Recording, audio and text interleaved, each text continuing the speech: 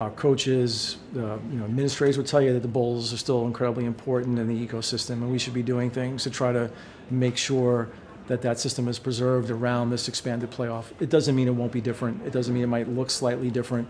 But at the end of the day, I think there's enough opportunities, enough good football teams, and there's enough interest where people still want to watch at that time of year. So I think those things will drive it.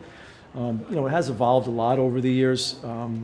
Whether there are other conference tie-ins and how you create matchups around it, and who survives going forward, and how many, time will tell all of that. But there's real interest, I can tell you from the Big Ten's perspective, to support that system as hard as we can.